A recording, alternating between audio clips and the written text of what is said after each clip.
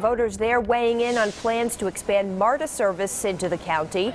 If the measure passes, MARTA will take over the county's current bus system, and 50 miles of a dedicated lane for a bus rapid transit system will be added.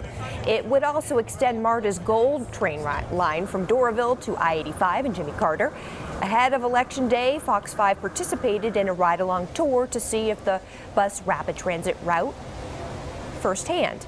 The county's transportation director tells us if this passes, it will be good for the county in a number of ways. I think this really is a chance to provide people with a lot more transportation options. That they extend all across the county. Additional transit is critical to attracting good jobs.